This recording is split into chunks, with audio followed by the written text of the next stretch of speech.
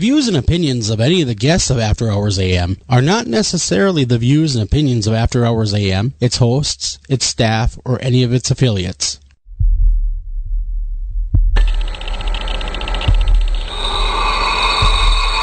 Welcome to the After Hours program.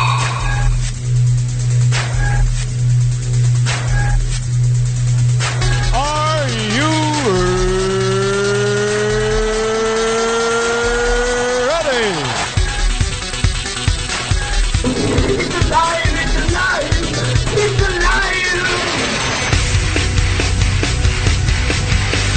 Now broadcasting live from the After Hours AM studio, Joel Sturgis and Eric Olson.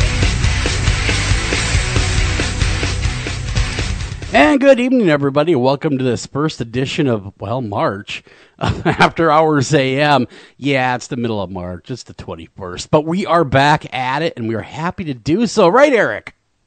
Absolutely correct. Yeah. And I am Eric Olson. And I'm Joel Sturgis. And we're here to rock the house for the next 2 hours. So go hit the lights, kick back, relax, because we're taking you to the Buckland Museum of Witchcraft and Magick, located in beautiful Cleveland. It is happening. Yeah, top of next hour. We had them on once before. Now they've moved to a new facility, and they got some new exhibits and stuff like that. So it's going to be creepy goodness right there. Be a lot of fun. I'm very excited about it. I've been seeing some of the pictures from the Facebook feed and the new location. Definitely much bigger. They really were squeezed into this little closet basically before. And so now they can bring out a lot more of the stuff because this collection from Raymond Buckland himself, hence the name, is massive. There's tons of huge. stuff. It's huge. It's great. And his personal archives are massive as well. And that's really what Stephen has been digging into lately and able to show so much more of. So, yeah, really excited. They're actually reopening tomorrow. It's kind of a soft opening. They're not going to do the big whoop-de-doo brouhaha till April. But, of course, being on this show, that's a whoop-de-doo brouhaha. That's right. They're doing it up correctly. Come on, let's just be honest. Coming on radio, it doesn't get bigger than that. You're open. We know you're open, so you might as well enjoy the Buckland if you are in Cleveland. But if you can't get there, at least take a virtual tour with us tonight. It's some creepy stuff. It's amazing stuff, and we talked about some of it last time, of course, but we're going to get into some new materials and some of the new stuff that Stephen, he's the director, has been finding as he's combing through these archives, because these are massive archives. Sure. Never seen before. He's, it's thousands and thousands of pages of stuff. So he's found a bunch of new stuff, and I know he's really excited about it, and he wants to talk about it and tell us about the new location. It's not that far. It's only a few miles from the old location, but he has much more room. And also the other thing as well, I will leave that to the interview itself. He has one more bit of information to share with us that shows how serious he is about this reopening. Also, really big news. Just a couple of weeks ago, I think it was maybe 2 weeks ago, the museum was featured on Travel Channel's Mysteries at the Museum. Oh, very cool. Very cool. That's pretty big, because that's a great show. I love that show. It's a great show. I do, too. Very interesting show. So that's top of next hour. Don't go anywhere. Have a little fun with us touring the Buckland Museum of Witchcraft and Magick. Magick with a K, by the way. With a CK. Yeah, with a CK. Now, Eric, do you ever shop in thrift shops? I mean, do you ever stop by these little, thrift shops and go, that looks really interesting? I do. Usually I'm more accompanying the other members, in particular female members of the family. Yeah. But you know what I do like? I like the ones that aren't so heavy on clothing, which, when you say thrift shop, that tends to bring up more clothes. I like the ones that are called more like an antique mall kind of thing. And it's not antiques per se, but it's just the cool, weird knickknacks, like the Mummy and the Monkey shop. Exactly. Stuff you kind of stumble into. But there's a thrift shop that's run by Habitat for Humanity in North Carolina. And get this, they made $1,000 off a hand-carved bedroom set. And I know you guys are saying, yeah, so, big deal. Yay, it was haunted. Woo! Well, that's a lot for a used. It is, but it was bedroom it was set. so expensive because it's haunted. Come on. So they got, not only was it not discounted because it was haunted, Yes. there was a premium. There on it seems to be because now. It was haunted. There seems to be now. If you slap haunted on anything, you can raise the price. My microphone just became haunted. Just Well, now. I'll tell you what, that really, we've talked about this many times with various guests and amongst ourselves on the show, just how much the mood and the atmosphere has changed. And regardless of what you think about any or all of the haunted investigation TV shows, and by now, there's certainly a glut of them, and it hasn't been anything like real new for a while in terms of the format. It's the same show over and over, just a different basis, really. Kinda with some variation, but yeah. I mean, in reality, yes. But regardless of what you think about them as TV shows or as entertainment, and I think we're all kind of waiting maybe for the next big thing, because something will come along that will be different, and kind of recapture the public's attention. I think it's kind of waned. It's the audience is down to a more hardcore crowd again, whereas for a while there it was all blowing great. up, man. 2004 came, blew the doors up, everything, and it stayed steady for a lot of. They had a hell of a run for several years. So that's a hell of a run. You can get that kind of run off any genre of TV. That's doing real well. Absolutely. Especially, again, something that tends to be somewhat repetitive. Boring. Not boring. Just Come on. How long do you sit there and stare at a green screen and go, I heard that noise too. I heard it in the background. I have to admit, my viewership of said shows has fallen off somewhat in recent years. Yeah. Anyway, my point is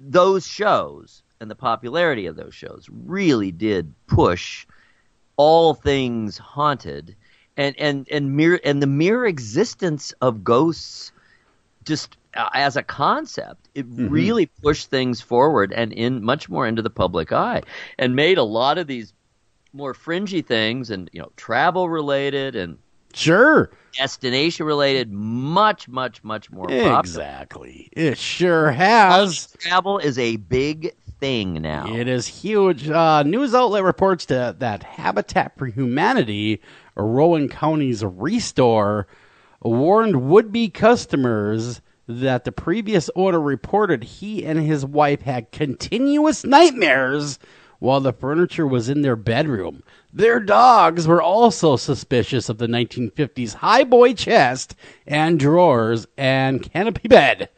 Wow, as they would not stop barking at it. Dogs know dun, stuff. Dun, dun. My dog barks at nothing. Stuff. My dog's nuts. I have a 6-month-old lab, and she barks at nothing. She barks at her own shadow. She barks at anything. Anything. She barked at me once for a half hour, and I've been in the house all day. Well, as we have also discussed, we have a Chico, and Chico is a very excitable boy. He has calmed down to a certain extent, but it takes very little for him to go bonkers. Well, with a name like Chico, would you expect any less? I would not, and we get no less. Well, anyhow, the store's or up. more. You get a lot more, and that's why you no longer have carpet in your house.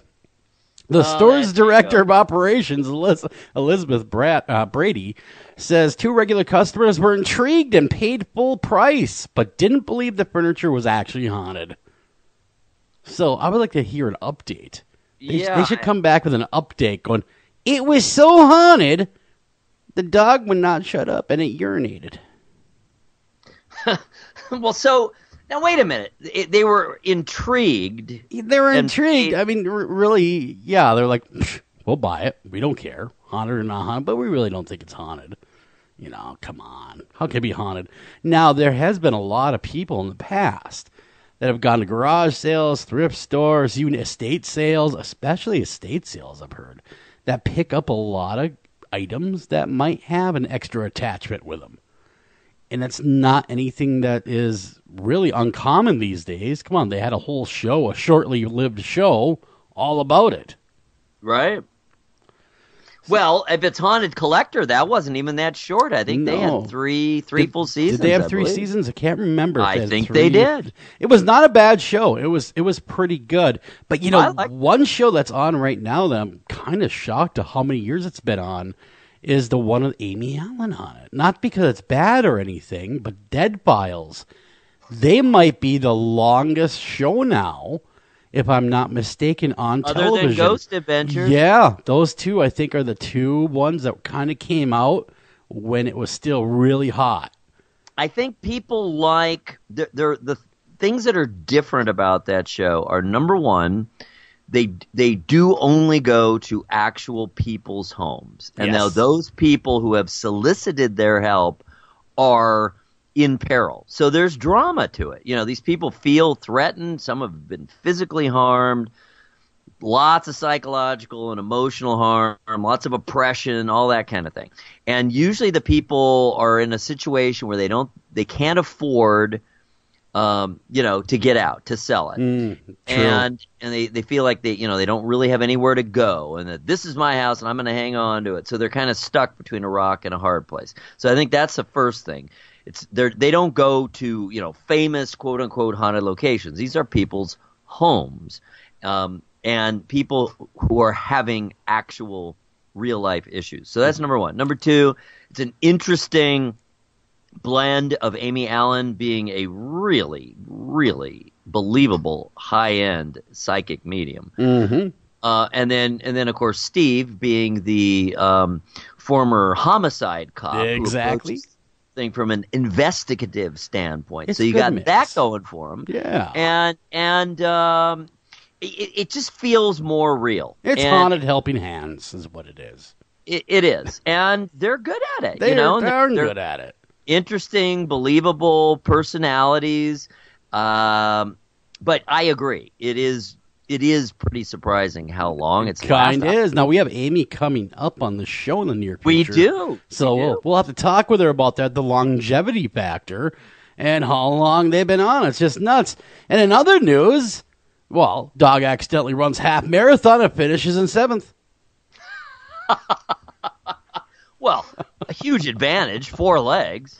Well, a clever canine demonstrated her running prowess after accidentally finishing 7th in a half marathon. Some people train ahead of time for months to be able to run a marathon, but not this dog. Yeah, she was left outside her own devices when she had to go pee.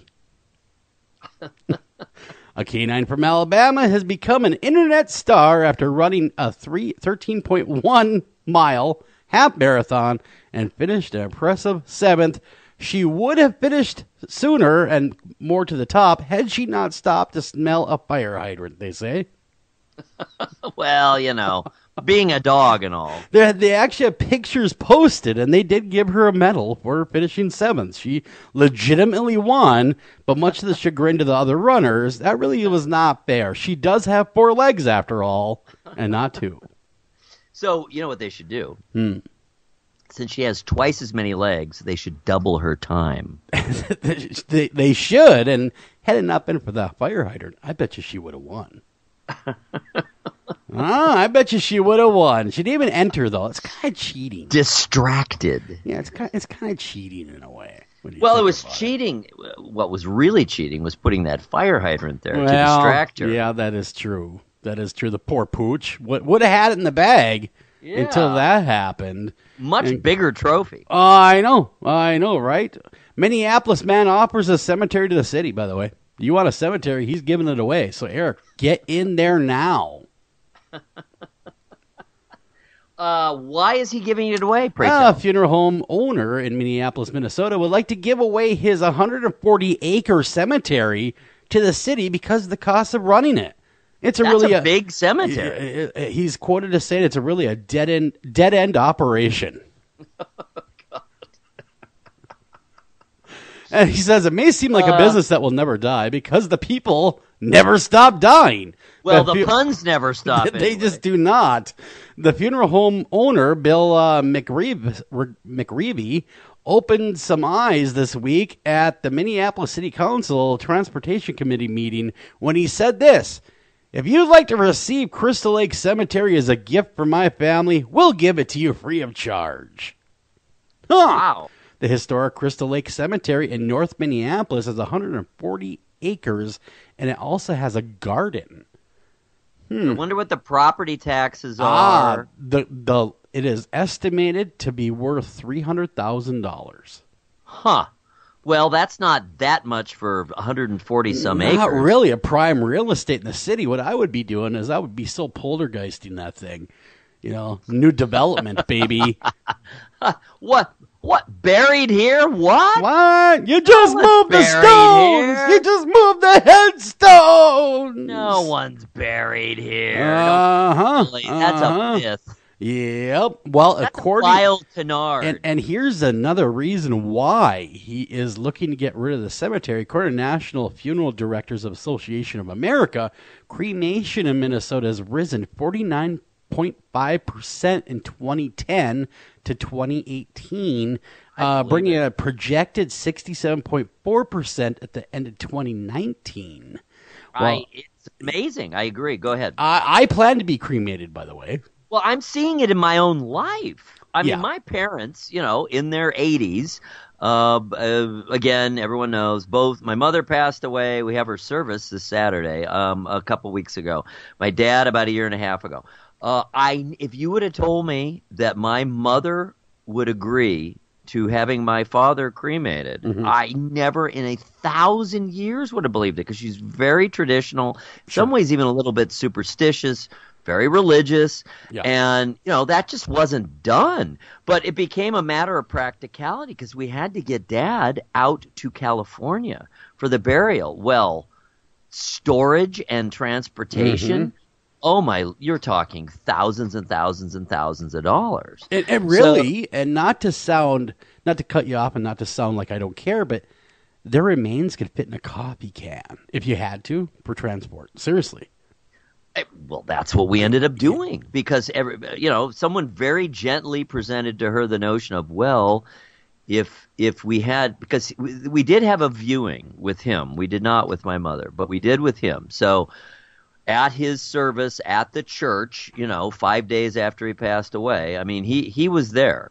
And then he was cremated. So, I mean, she did get that part of it. But I think she also was my mother responded to, people were really pretty skeeved out by it. I don't think people are seeing bodies too much anymore. Not really. I know we had my dad cremated right away. He didn't have any kind of viewing or anything because that was his wishes. He didn't want to be just laying around so people could gawk at him. See, you want to go that route. But according to this article, it keeps going, and by 2035, 94% of all burials will be cremations.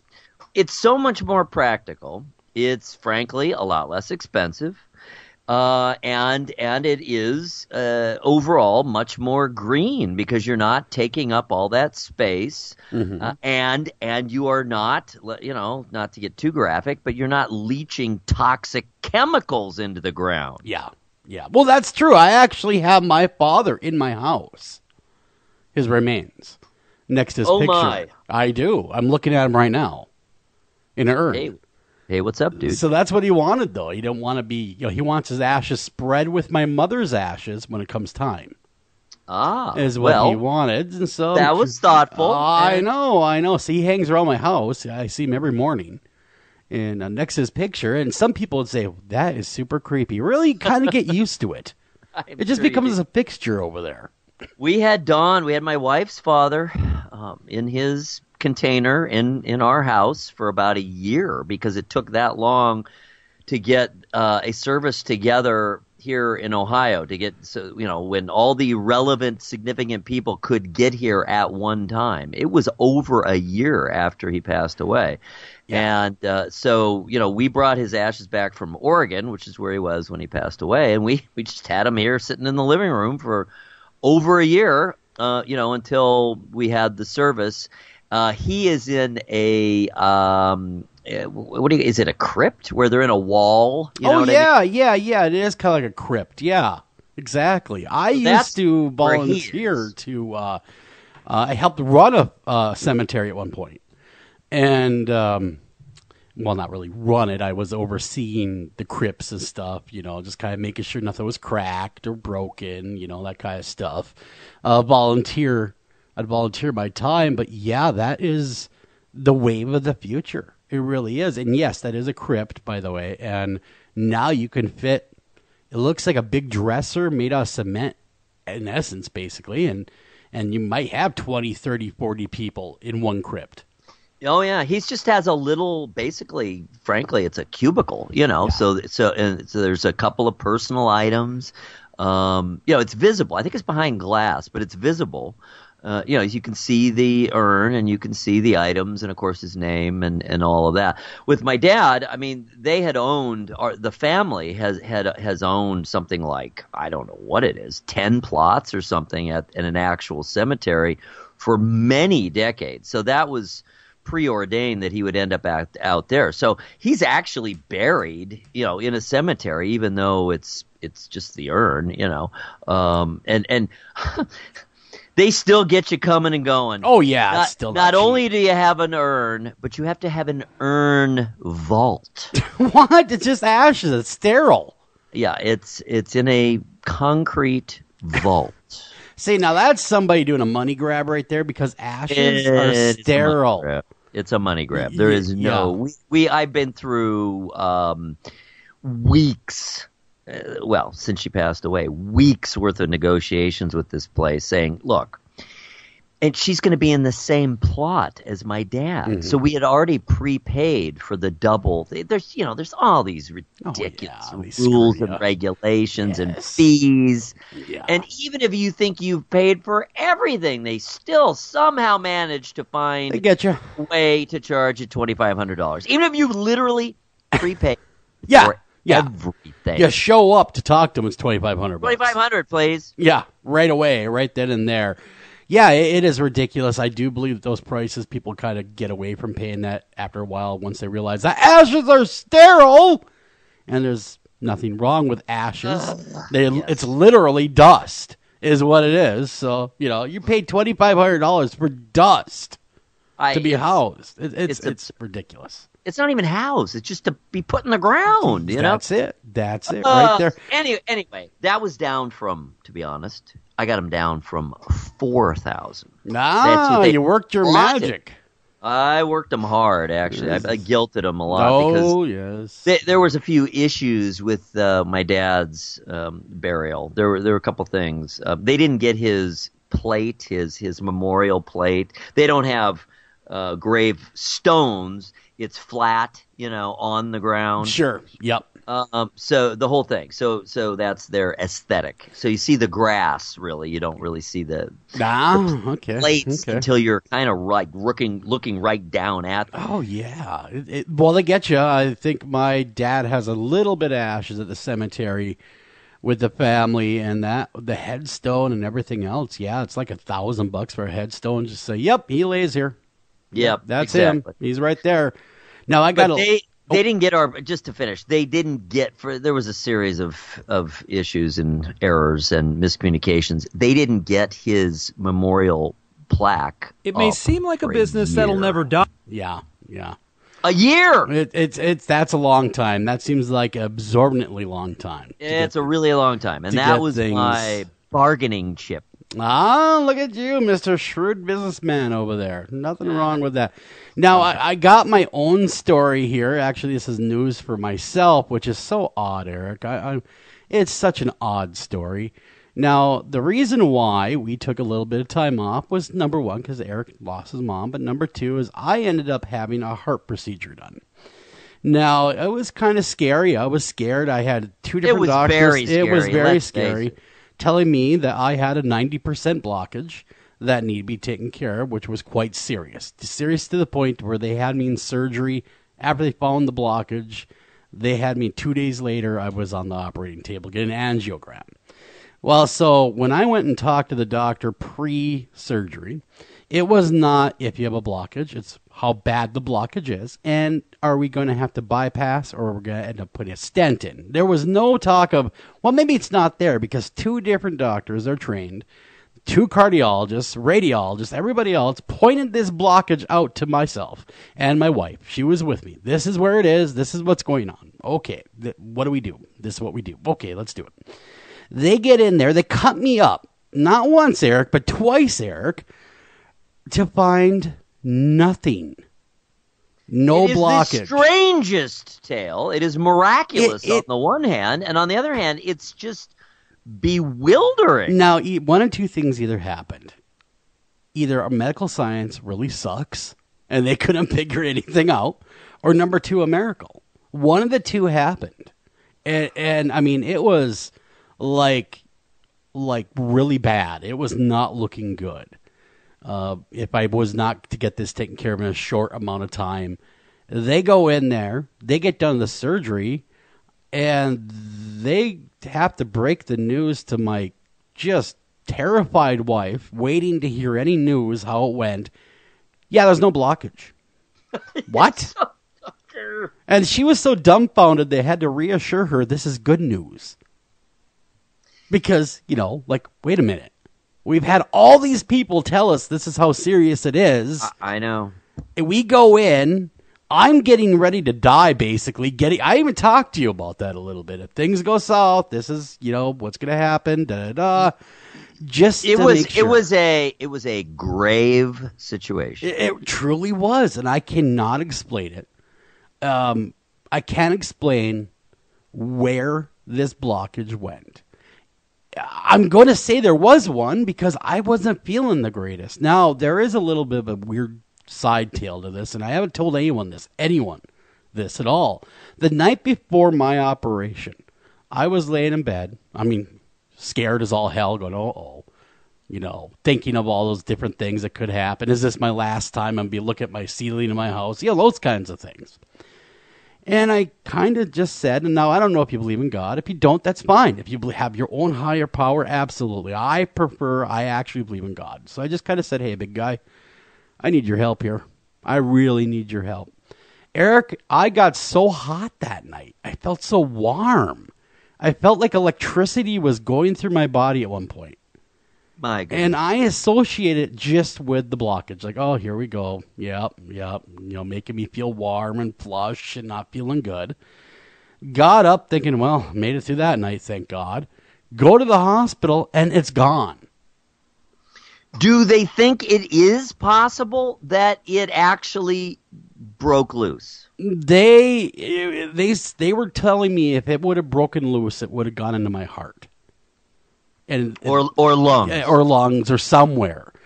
A blockage just now, from what I understand, what was explained to me, and maybe you guys have different, because there's different kinds of blockages. So not one blockage is the same as anything else. I mean, they're just different kind of blockages. Mine was, what they were saying was more like the plaque blood kind, where it would become a clot if it did, because the body would attack it and then make it become a clot, basically, because it wouldn't know what to do with it floating around there. So mine would have become a deadly clot had it broke off.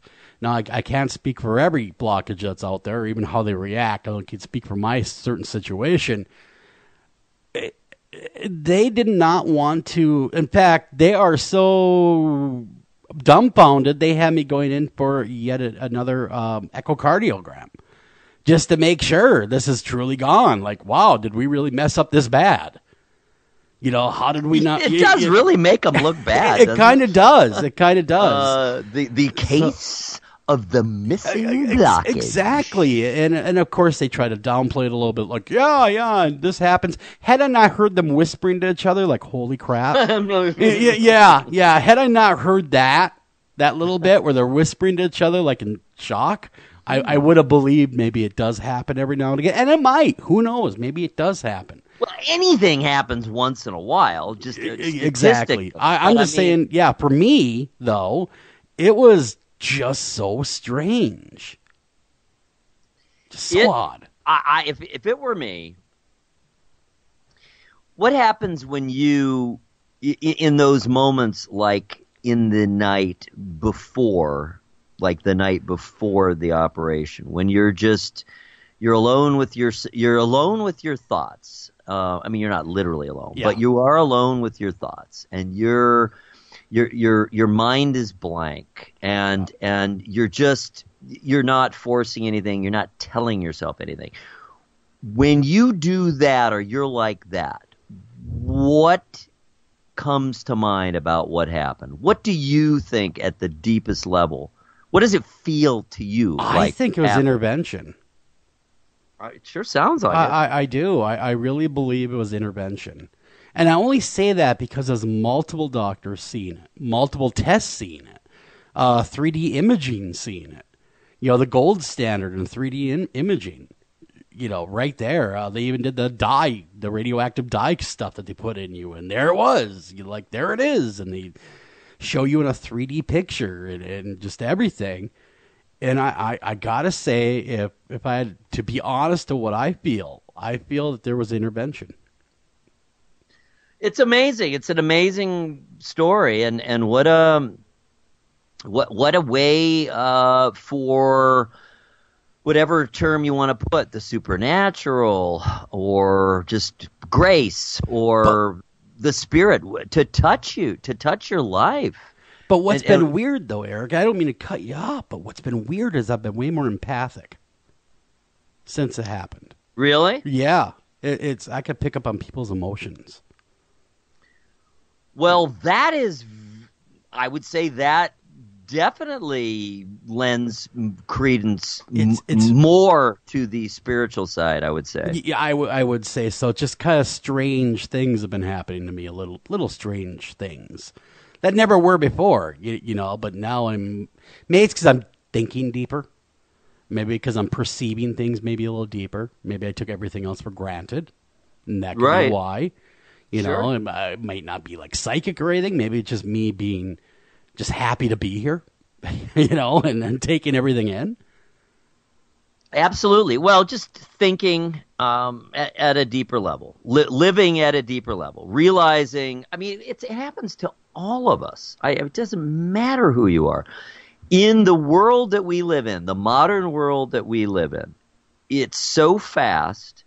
Everything, so much of our lives are plotted out, are calendared out. You know, we know what we're going to do, and even if we don't get to it, we're supposed to get to it. Mm-hmm. I mean, from morning to night. And when you're so busy with work and various works and taking care of your house and taking care of your family, your kids, I mean, life is a whirlwind. And unless you really do something and make a point of stopping periodically, or at least slowing down periodically, and thinking about the bigger picture and appreciating the here and now. You know, that's being present, right, in the here and now.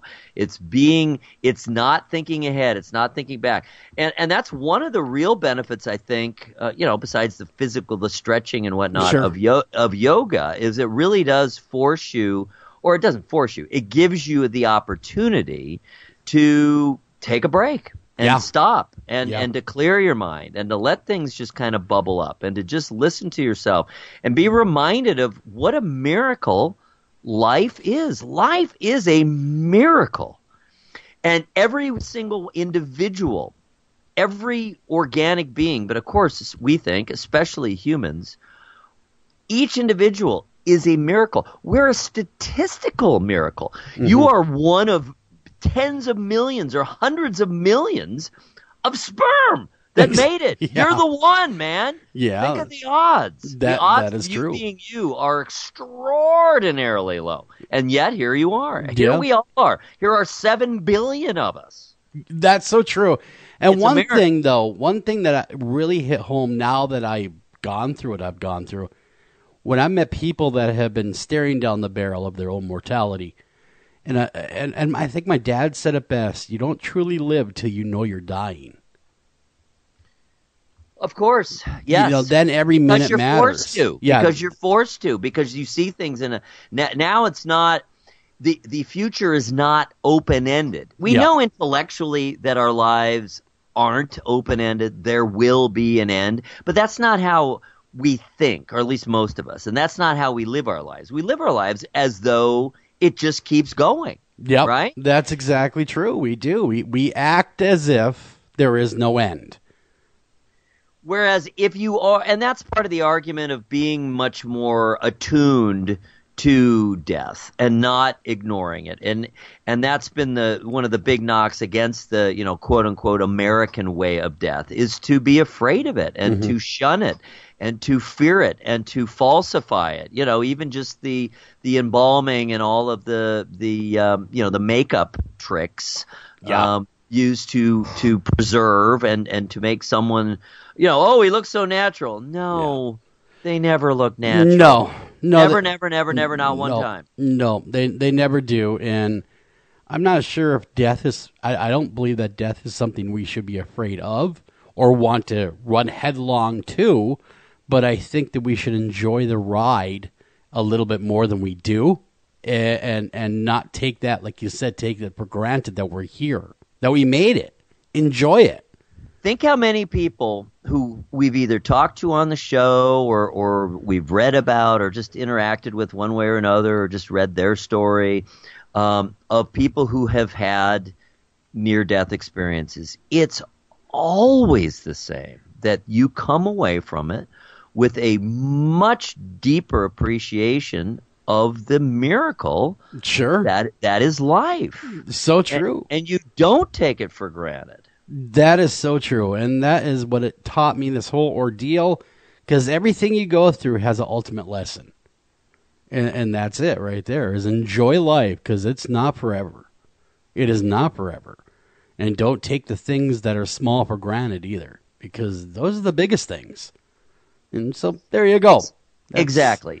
Try to live in the present. Don't dwell on the past. Don't be obsessed with the future. It is fine to plan.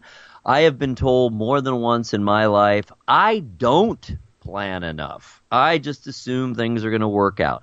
I do not carefully plot everything out, which a lot of people, including people in my family, do. And that isn't, I'm not advocating for that either, but I'm saying that there is something to be gained by being in the present and appreciating the present. And sure, there's always time to think about the future and plan for the future, and that is important. You don't want to be caught off guard. That's for sure. Yeah. Well, it's even our line of work. We talk about the paranormal every Thursday night. We talk to a lot of people that are looking forward to death, right? Not looking forward to it like, hey, I can't wait to die. But they're so intrigued by death that they're not taking the moment to enjoy today. Exactly. And what they have today, they're all consumed about the hereafter, which I understand. There's nothing wrong with a healthy curiosity, but some of them, what I learned from what I went through is, man, you gotta sit down and just enjoy the moment. Go, hell yeah, this is awesome. Life is great. Absolutely, and I'm so glad to hear that is your takeaway from this, because I think that is really, really important, and just to realize how blessed we all are. And you've been given a really, really specific special blessing, but we're all blessed. We're blessed to be here, and you reminded me of something that we've heard many times now from psychic mediums, from people who have some, communication with the other side, who travel on the other side, who have, spirit guides, and on. And we've talked to dozens of people like that. And every one of them comes back also saying the same thing, and that is all of the people who, or all of the spirits or the entities that are on different planes, and even living, or living, whatever you can call it, existing in a state of pure bliss, they're envious of us here on Earth. And they wish that we could appreciate how much we have here, that we have physical bodies and the things that they can do and they can achieve, and that they are, for however long we're alive, they are our vessel, and they are the outward appearance of our life, and that we are integrated into that, and that having a body and being able to do all the physical things, even painful things, but of course, especially pleasurable things, and things that are meaningful with the body, that is something that people who no longer, or entities again, that no longer have a body, or in between bodies, depending, on your philosophy, they really envy us, and that we're here to make the most of it. So I'm so pleased that is, well, first of all, that it happened, obviously, because that's a wonderful thing, and that it literally has given you, at midlife or near midlife, a new lease on life. Yeah, it really has. I am no longer as wound as I used to be. Really wound tight. Everything's got to get done now. Everything's got to be perfect. Nah. You know what? It is what it is. Life is wonderful no matter how it pans out. Life is still special. We got to get out of here. We have to go break. We come back. We're going to do What's Left of Time with the America's Most Haunted Headlines. We didn't forget about that, but I just wanted to touch upon what I've been going through, and of course what Eric's been going through, and we want to thank all the listeners for hanging tight. Well, we took a couple weeks off. Thank you guys so much for all the prayers that you've given both of us, and we do appreciate all of it. We'll be right back right after this.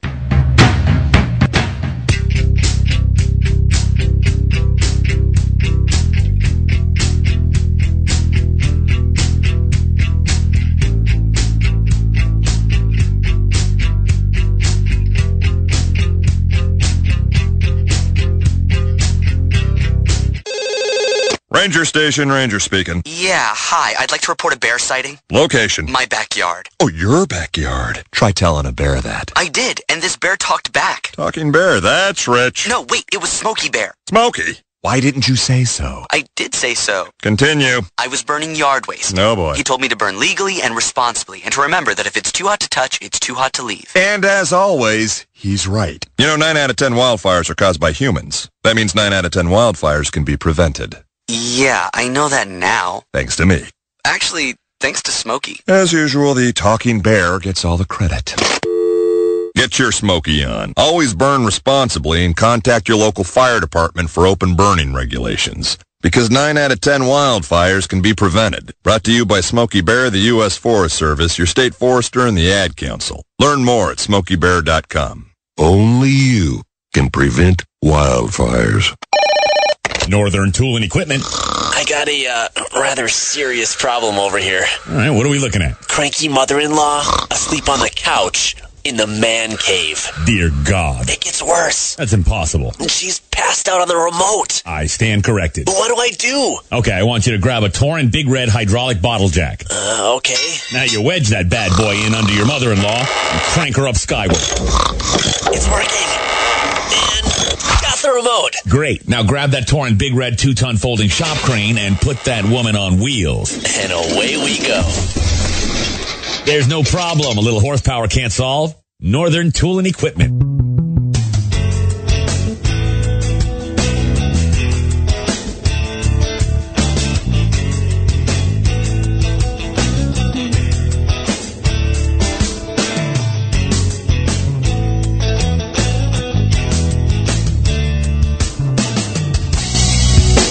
Welcome back to After Hours AM. I'm your host, Joel Sturgis. Right along with me, Eric Olson. And it is time for America's Most Haunted Headlines. I know we only have 15 minutes left, but please bear with us. So go on over to Twitter.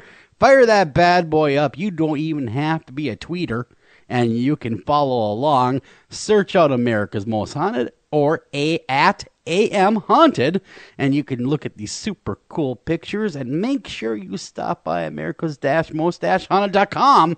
That is the coolest paranormal / awesomest amazemo site on the internet. Right there, you can read all the cool articles that come along that accompany each and every show, written by Mr. Eric Olson. Each and every week, he puts his love and soul right into those articles. So make sure you visit America's-Most-Haunted.com. Well, thank you, Joel. Yes, absolutely, to all of that. Cutting to the chase. All right, the first one is I love this image. It is a very ornate, kind of old-fashioned painting style. So it's very, very realistic. It looks like it comes from, you might see it up on the wall in the Louvre from, say, the late 1700s. It looks like a gallery, an official Paris gallery showing. It's a tree with all kinds of weird, ghostly, or fairy-like entities in it. Yeah, it's the harem tree. It is scary and spooky as hell. And there's this young, not Little Red Riding Hood young, but a little bit older, carrying a basket. She's in the woods, obviously. And she's just looking up at the tree like, oh, God. Then again? Come on! And so the caption, of course, is, she always hated that tree. She's just not even afraid. It's just like, it's annoying at this point. Yeah, there's people again? Shut up. Yeah. Just shut up. I'm going to cut you down one of these days. But it's a great image. It's such a great image. And that's why you must go to @AM Now, Haunted. is that a picture? Is that painted? Because, man, that is a hell of a painting. It's a painting. Wow, that is it's a great one. It's very interesting picture. Huh. It is very formal and very, very well done. I mean, it is very well done. All right, moving along. We have super scary, frightening, evil snowman with his mouth agape and his his twig hands in the air. And he is, of course, cursing the end of winter, which just came. It did. Angry he is. Angry. Throwing his hands to the heavens. I think it's a Goosebumps cover. It looks like it might be. Yeah, it might be. It looks like an angry old snowman. Get off my lawn. Yeah. All right. Well, having spent my childhood up until just before I turned 14 in Southern California, we used to go to Disneyland every year and sometimes twice. And my dad's company, which was TRW at the time, the large companies out there would rent out Disneyland for their employees. Oh, very cool. So the lines are much shorter. At that time, way, way back, 60s into the 70s, you had to use – each ride required a ticket. It wasn't just general admission. Yeah. So there was none of that nonsense. So it was like you had free reign of the place. It was so fun. So anyway, I'm a huge, huge fan of the Haunted Mansion. That is still absolutely magical to me. And I haven't been now in maybe probably 10 years or so, maybe even slightly longer than that. And that was actually in Orlando the last time I've been to any Disney facility. It was about at least 10 years ago. Anyway, it was still magical. The Haunted Mansion is always, always, always. It always will be. That and Space Mountain. Super magical. Just love, love, love it.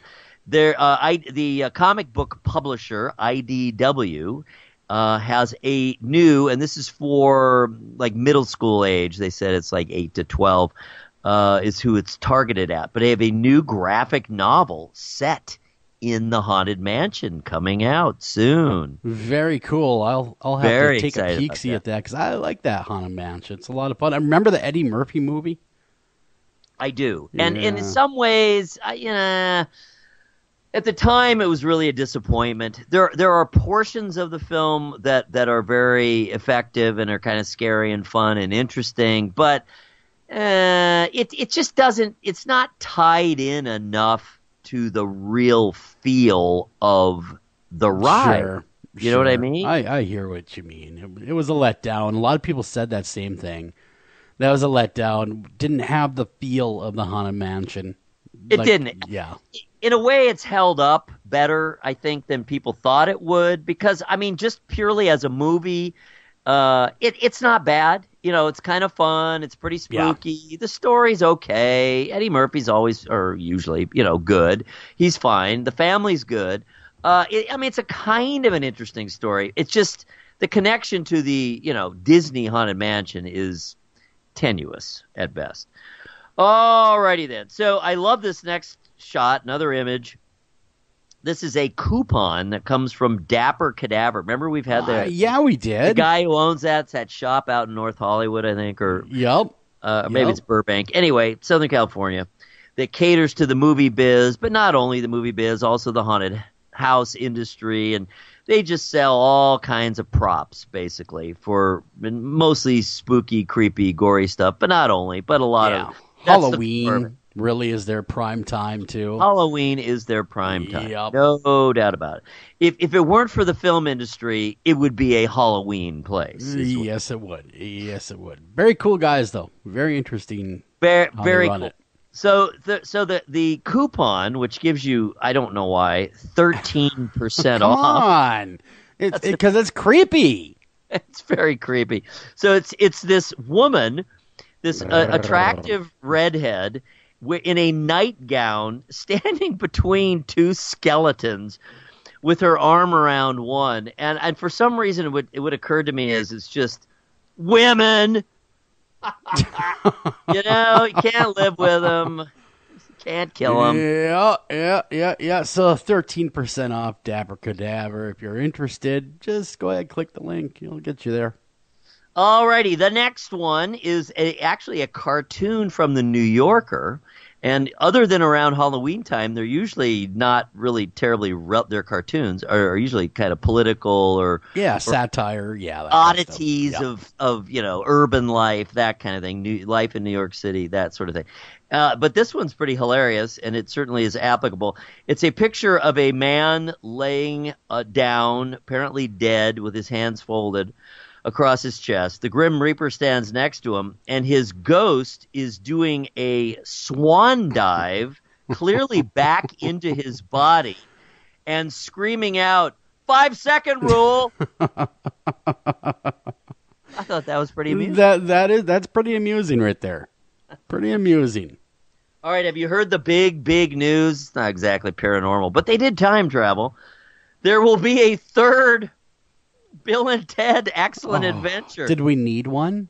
I don't know that we did. I wasn't sure that they left any loose ends after the Bogus Journey. I don't recall. And the Bogus Journey was, not very good. No, the first one, Bill and Ted's Excellent Adventure, was an unhinged time-traveling classic. Was. We just watched it a little while ago. It really is hilarious. But they haven't necessarily aged well. No, they're 50, so, yeah. These guys are 50 years old now. It will be odd to hear them go, dude. Yes. Yeah, I'm very curious what their personas will be, because, that second film, what was that, 91, I think? Yeah. Maybe it was the second one. The first one was a couple years before that. So, it really has been 30 years. So these guys are in their 50s now. Yeah. And anyway, this one, it's going to be made, and they're going to start shooting this summer. And, Lord knows what the personas will be. I hope it is much more like the first one and much less like the Bogus Journey, which was, not great. I'm not sure if we need another one, but I will probably at least wait till it comes on Blu-ray. I will see it. I don't know if it's theater worthy or not, but I will Netflix it or Blu-ray it, one of the two. That will be coming out summer of 20, so a year plus from now. All right, so did you check out, or were you able to see in your area, the last night's supermoon? No, it was a little cloudy. I was kind of disappointed, but I did hear that was going down, and I did try to look outside, especially after the show, and I caught a little glimpse, and it was really bright what I did see. Well, it's huge. That's what makes it a supermoon, because it is it's actually physically closer than usual. That's what makes it a supermoon. It is physically closer than the normal full moon. And the image here, it's just a spectacular, huge light yellow. I would call it a light yellow moon, and I believe that was from Hungary. I think it was that was from Europe. In a related note, there was a super moon at the Super Bowl. So hey, we got both. 2 super moons this year. And this is the last one of the year. Yes, you are right. That was a super week, wasn't it? But that was a super experience. Do you know what each full moon of the year is named something? Do you know what this one was? No, I do not. It's the worm moon. The worm moon. Huh. I wonder how they figured out that name. I believe it's because it's the beginning of spring, so the worms are emerging from the frozen ground. Oh, yes, that's true. Yep, coming from hibernation. Makes sense. Why not? They're worming about and whatnots. I love this next image of the Milky Way, and it's a composite, of course, because we don't have a camera that exists outside the Milky Way. No.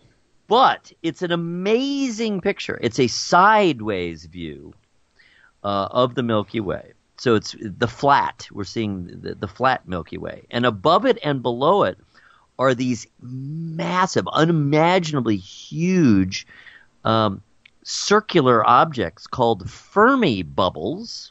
Wow. And they are fueled by particles, supercharged particles, streaming from the black hole at the center of the Milky Way. I just find that fascinating. That is very interesting. Interesting stuff. You know how big the Milky Way is. It's huge. It's huge. Billions of stars. Yes, that is the Milky Way has got a lot of things going for it. Imagine how large these bubbles that are above and below the flat surface. Yep, and every star. Imagine how big they are. Every star is a sun, and every sun you would think has its own planets surrounding it. Well, many do. We're finding out. So think about that. Think how crowded the universe truly is. It's astonishing, and the scale is what gets me, because it's just so mind-boggling how huge it is, and just trying to the That's relative. What she said. Well, I know. Every time I walk in the room, it gets old. I gotta tell you. Whatever. Just stop saying that. Yeah, enough. Alrighty. So, guess what? We're going to have a third Annabelle film. And again, did we need that? Not sure, but I do agree with the assessment in this preview of it, this write-up in iHorror, which is a pretty good site, comes from Canada, that the second one was actually a lot better than the first one. Yes, I will say that the second one was better than the first one. And it was not bad at all. The third one, hopefully they build upon the universe and tie it all in. I'm waiting for them to tie it all in to the original Conjuring at some point, further than they already have. Maybe they'll be like the Warrens will be back in this one, they said. Okay, like maybe there'll be eventually a monster movie mashup where they have all the Conjuring baddies in one movie. That would be fun. That would be fun. It'd be like a Justice League. It would be. It kind of would be. Kind of like a Godzilla versus Mothra. Or the Avengers. Exactly. Yes, I like that better. Now, one movie that does look good, I know you have it on here, it's the next tweet, is that new one from Jordan Peele. Yes, Us. And that boy, looks creepy. Spectacular reviews. I mean, really. And this review in Rolling Stone, it just came out, I guess it officially comes out tomorrow, actually, I believe. But, it showed at some of the... I think it showed at film festivals and stuff. Yeah, or maybe South by Southwest, or maybe it was Sundance. I don't know. Anyway, people have seen it. So it's getting just tremendous reviews. So much so that this reviewer, anyway, Peter Travers in Rolling Stone, says that Lupita Nyong'o, everyone knows she is. She's already a Academy Award-winning actress, an Oscar-winning actress, and she, Peter Travers calls her performance perhaps the greatest in the history of horror film. No, wow, that's saying something. That is saying something. Because there's Silence of the Lambs. There's a lot of great films that have fallen in the horror genre that gave us some of the most iconic performances ever. Absolutely. Well, even all the way back to, Boris Karloff. Yeah, that's saying something. I hopefully Lugosi, Dracula. I hope it holds up just like he said. I really do, because that's grandiose right there. But we got to get out of here. It crept right up on us, top of the hour. We got to get out of here. We're going to be coming right back at you from the Buckland Museum of Witchcraft and Magic. Don't go anywhere. We'll be right back right after this.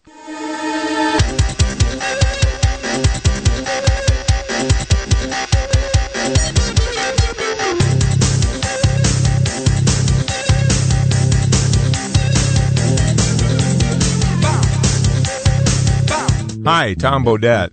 If you can hear me, then you have an internet connection, which means you can do cool things online, like listen to streaming radio, obviously, or watch a video of a monkey washing a cat.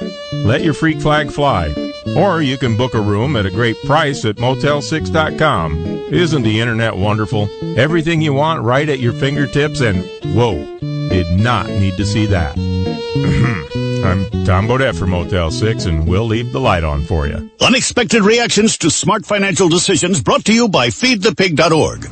Well, I finally did it. My student loan is totally paid off. I can't believe it. I can't believe it either. I paid more than the minimum each month, and soon enough, it was gone. So you're just giving up? Giving up on what? The life of luxury. Egyptian cotton, caviar Thursdays, designer everything. What are you talking about? Our plan. What happened to winning the lottery and mastering the art of the perfect mimosa? Hosting galas, wearing enough jewelry to require a bodyguard, vacationing in the French Riviera, and then buying it. I just thought maybe it was time to prepare for my future. You know, set some financial goals, make some smart investments, open a 401k. Financial goals? Investments? A 401k? You are horrifying right now. Listen, if winning the lottery were easy, everyone would do it. When it comes to financial stability, don't get left behind. Get tools and tips for saving at feedthepig.org. This message brought to you by the American Institute of CPAs and the Ad Council. Northern Tool and Equipment. So me and the boys head out to tailgate today and find some other fans in our spot. Well, it happens. Cheering for the wrong team. Oh, this is war. Even worse, they've got this couch set up and everything. A couch? Yeah, it's sectional. All right, first thing, don't ever use the word sectional again. Done. Second, I want you to grab a 4,700-pound tow chain with J-hook and grab hammer. Throw that on the back of your truck. Got it. Now you're going to Hail Mary the J-hook over the end of that couch. Time to find a better spot for your new friends. That should do it. There's no problem a little horsepower can't solve. Northern Tool and Equipment. Taking a family of 5 to the amusement park can cost a small fortune. Oh, yeah. So to save some money, we thought, hey, let's bring the amusement park to us. Yeah. Go ahead. All right. Step right up, young man. Are you ready to ride the wacky waterfall? That's just the bathtub with the shower head running. Nope, it's the wacky waterfall. It's the shower, Dad. Waterfall. Wacky. There's an easier way to save. To get a free rate quote, go to geico.com. Then buy online, over the phone, or at your local Geico office. Green light. Hey, girl. School zone. I'm getting hungry. Car changing lanes. You want to meet me for pizza? Stop sign. Intersection clear. Yeah, street. Pizza sounds good. Ballin Street? Girlin Street! It's hard to concentrate on 2 things at once, like texting and driving. Stop the text, stop the wrecks. How will you stop texting and driving? Tell us at stoptextstopwrecks.org. Brought to you by the National Highway Traffic Safety Administration and the Ad Council.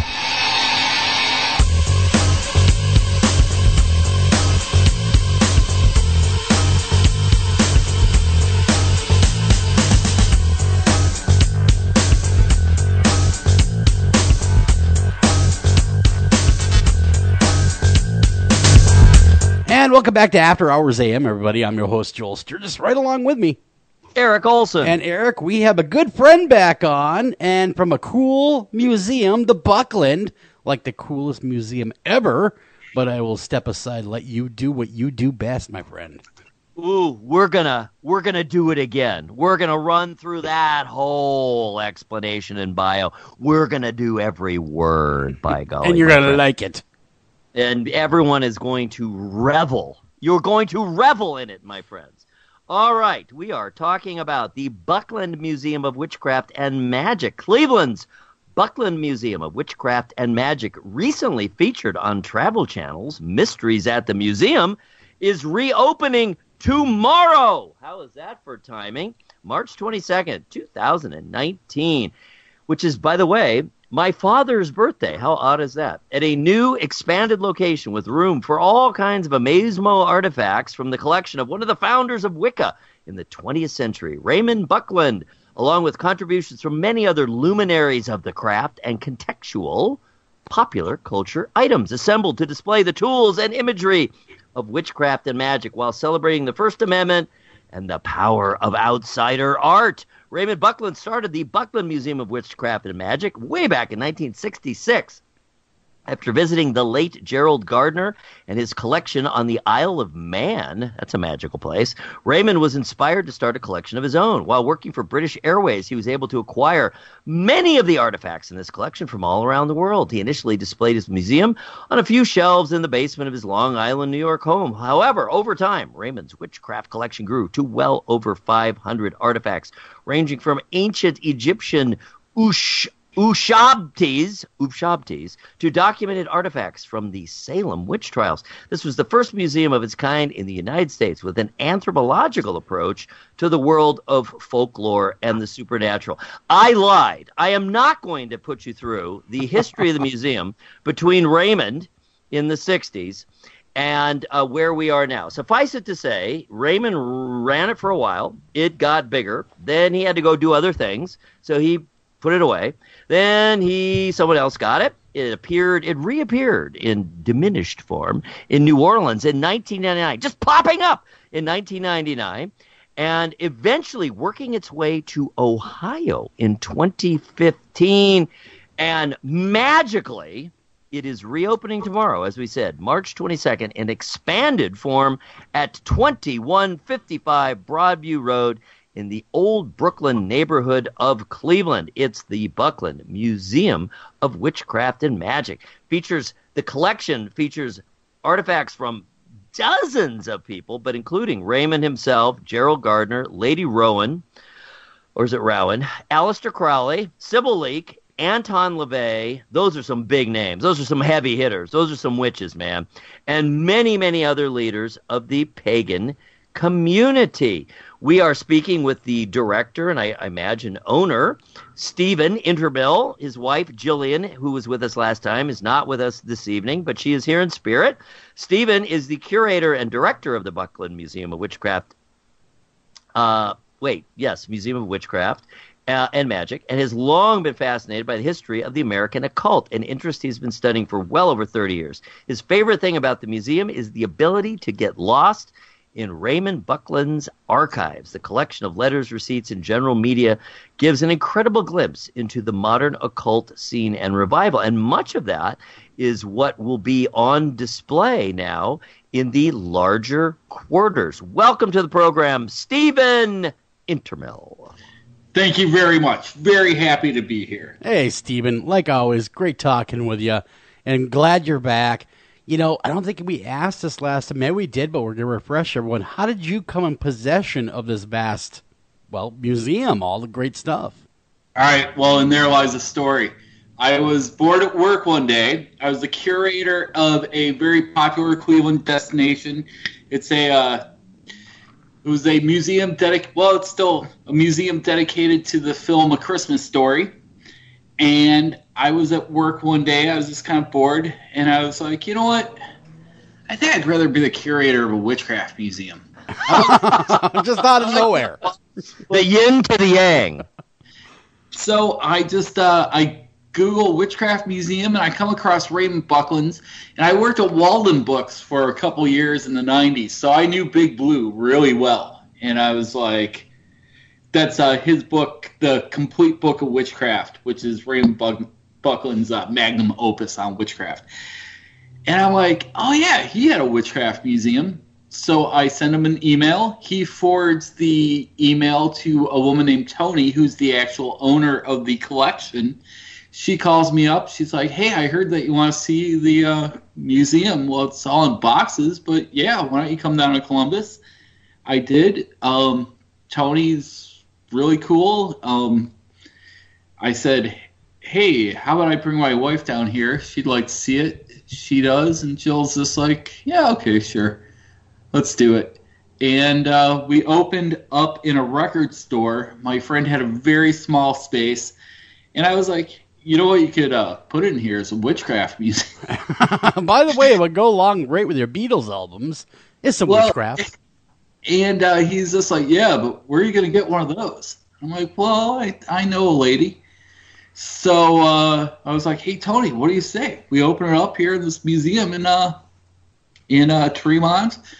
And we did, and that turned out really well. So we doubled, because it was just a small room at first, because I really just wanted to work on a catalog.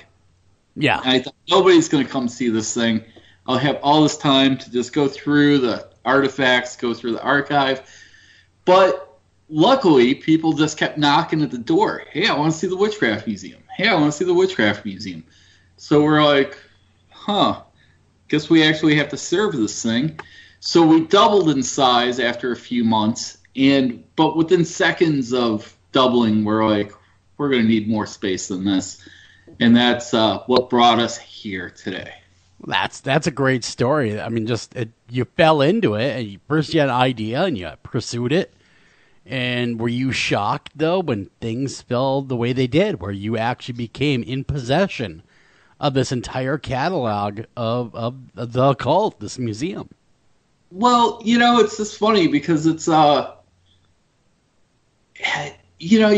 sometimes I like to kind of step outside of myself a little bit and kind of look, and it all just kind of makes sense. Mm-hmm. It's obviously something that I'd been working on for years and years, but it's some things are meant to be. Yeah, they really are. I mean, it was your density, my friend. Yeah, well, nowadays you can't swing a dead cat without hearing about someone's haunted collection. But you guys did it first, and you guys have done it best, and that's what's making you guys stand out. Yeah, it's I kudos to everybody with their haunted objects and stuff. But one thing I'm afraid is people that start collecting that stuff for a novelty kind of thing, mm-hmm. that aren't necessarily prepared for the psychic toll that a lot of this stuff can take on you. What do you mean by that, the psychic toll? I mean, is there a downside? I mean, there's a downside to everything, I think. Sure. And I think... Ooh, that was profound. Yeah, there was. Well, yeah, it was. Yeah, he's right. I think that, there's a lot of game players out there. A lot of people are just like, hey, for example, we have a very notorious demon in a box. Mm-hmm. And Richard Buckland captured this thing in the late 60s, early 70s in the Lower East Side of New York. I like to think it's over there on St. Mark's where they took the photo for physical graffiti, but it's probably not. But I digress. So we have this demon in a box, and just every day, all day long, it's people saying, well, I'd open it. And, really? That's rather cavalier. Yeah, that's exactly how I describe it. It's just like, oh, you're feeling pretty bold. Yeah. In third grade, you hear the story about Pandora. Exactly. Or the Dybbuk box. Don't open the box. You never open the box that's never been opened before. You don't want to be that guy to open the box. No, you don't. And, I hope people think about that sort of thing. Well, sure. And you said the psychic toll. I would imagine that your museum has got to be haunted to beat the band, man. It's, there's definitely some things attached. And there's some things that I think are just completely there's nothing, and then there's some things that are just seeped with something. Now, have you ever considered opening up the museum to like a reputable ghost investigation team? Not really, because first and foremost, this is a collection of artifacts of articles of faith. Mm-hmm. And I really don't need people buzzing around with their devices and stuff. That's true. I get it, but it's also like, there's people that want to. There's people that want to do DNA tests on the Shroud of Turin, and it's. Come on. Yeah. Keep the mystery alive. I agree with you. We were talking about that last night, Joel, weren't we? Talking about, do people really want the Jack the Ripper mystery to be solved? No, no, they don't. I don't. I don't think they do. I think the Prince, it's nobody. Well, sure, exactly. It's got to be, and that was part of what we were talking about, because the now apparent seeming answer is so much more prosaic and so much more boring and lame, and we don't need to know that. I'm closing my ears. Blah, blah, blah. Well, what I have picked up on slowly but surely about you, because you don't really push this side of it forth, is that I think you are mentally and psychically prepared to be the guy who does run this place, because you do have a respect. Obviously an interest, of course, but you have a respect for this tradition and for what it represents. And I think if someone really was trying to run the place, just purely from a P.T. Barnum kind of way, P.T. Barnum, or just a money-making proposition, or just from the artifact as art, that kind of thing, I don't think that would be the right person to run the place. And I think you'd probably have a lot more trouble with entities being unhappy if it wasn't run by people who are respectful and who, don't shake the box, as it were. Can you tell us a little bit about, does that make sense to you? Does that apply? Or am I reading too much into it? No, that's completely on point.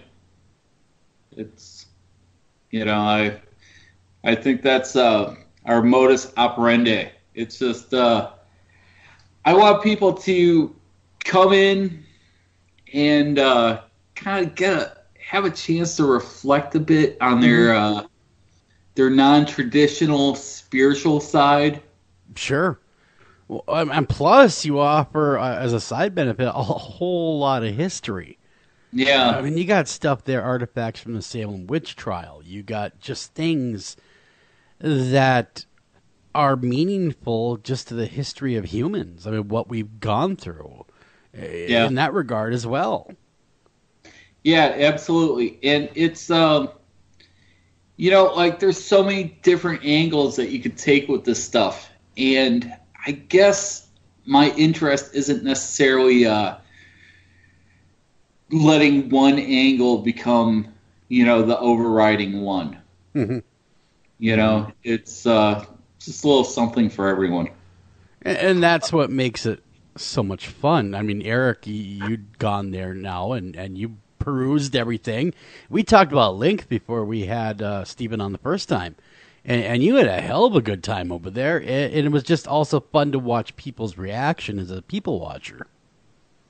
Yes, absolutely. It is. And I'm really excited to see the new place, which I have not yet seen, and see the expanded collection there. That was something we really wanted to get to, Stephen, or what is new? If someone has been to the old location but is dying to get to the new location, what will they find there that they did not see before?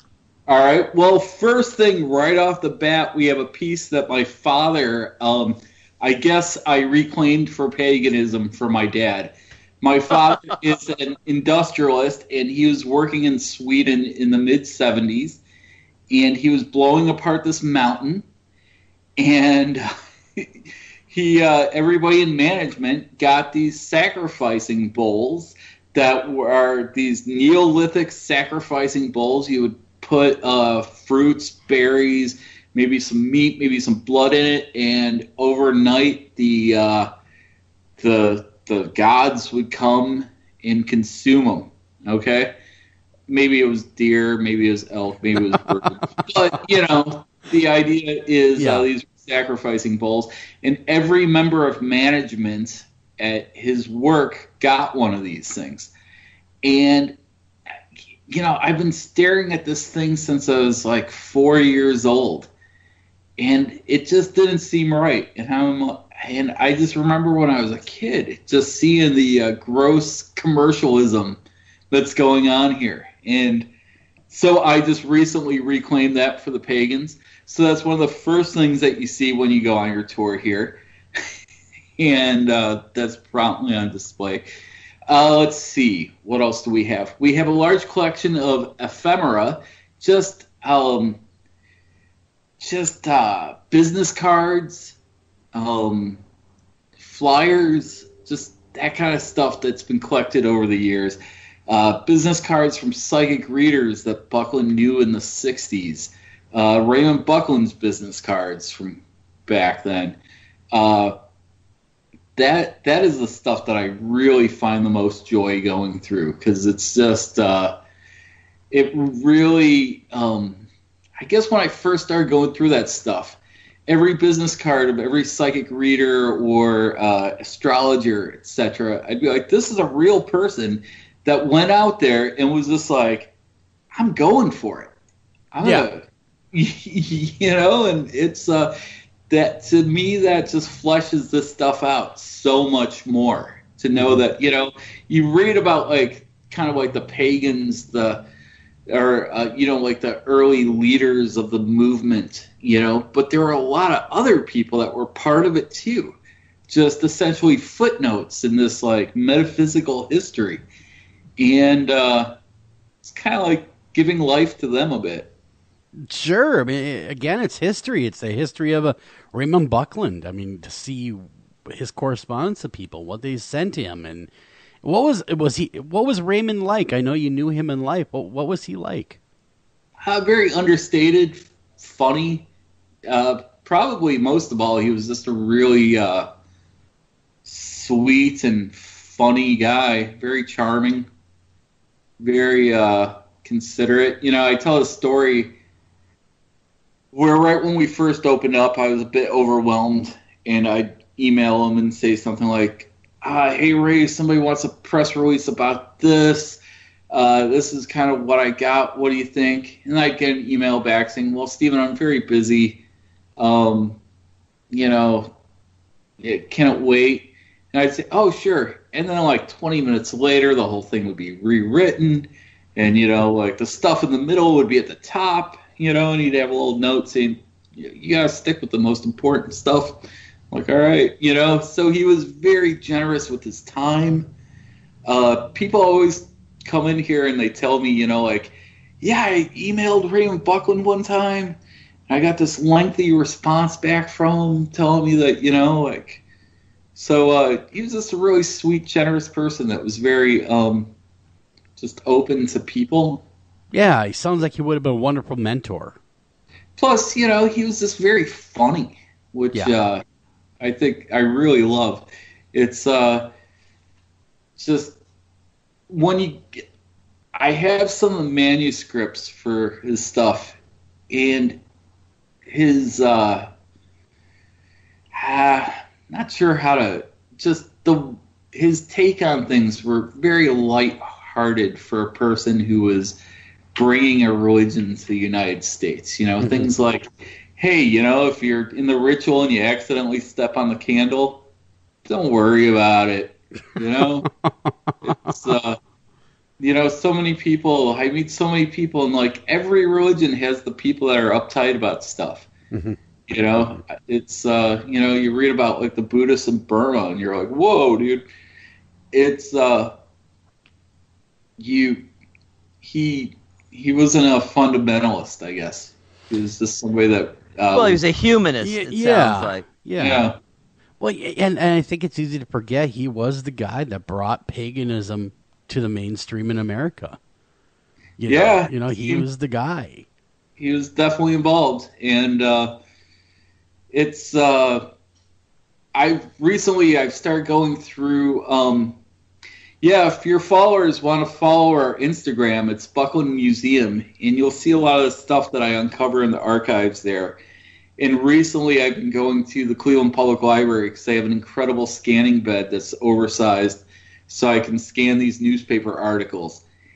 And, he was out there like in these newspaper articles in the late 60s, early 70s, doing his thing, like doing his hustle. But there are like some other people there. There's one guy, and if any of your listeners know about this guy, please get a hold of me. Because his name's Herbert Sloan. He was the first American Satanist. Everybody thinks it's Anton LaVey, but this guy supposedly started his own satanic church in 1948 in Toledo. And he was a barber. And he just wrote a bunch of fan letters to Buckland that are completely amazing. This guy was going for it out in Toledo. And... he pinned his ears back and just went for the gusto and created his own church, Satanist church. Wow. The first church of Endor, actually. Ooh. Like as in Lord of the Rings. Yeah. No, Star Wars. Star Wars, the planet Endor. Interesting. Well, there's that, but it's also the Witch of Endor in the Bible. Where yes. Oh yeah, that thing, the Bible. Yeah, that old rag, yeah. Some guy goes in there, goes to see her. He's like, it was some king, I can't remember which one, but all his people are like, you can't go see that witch. And he's like, yeah, I won't go see that witch. And then when nobody's looking, he goes to see the witch. And she's just like, what are you doing? It's like one of the good stories in the Bible because the witches win. The good stories. Well, it is full of some mundane stories too, but yeah, I do, I do remember hearing about that story in there. That and the resurrection are a couple neck and neck. It was Saul is That's the one what it who was. visited the Witch of Endor because he wanted to summon the spirit of Prophet Samuel.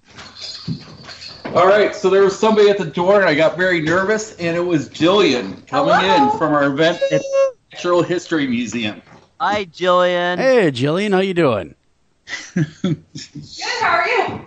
We are live on radio, so welcome aboard.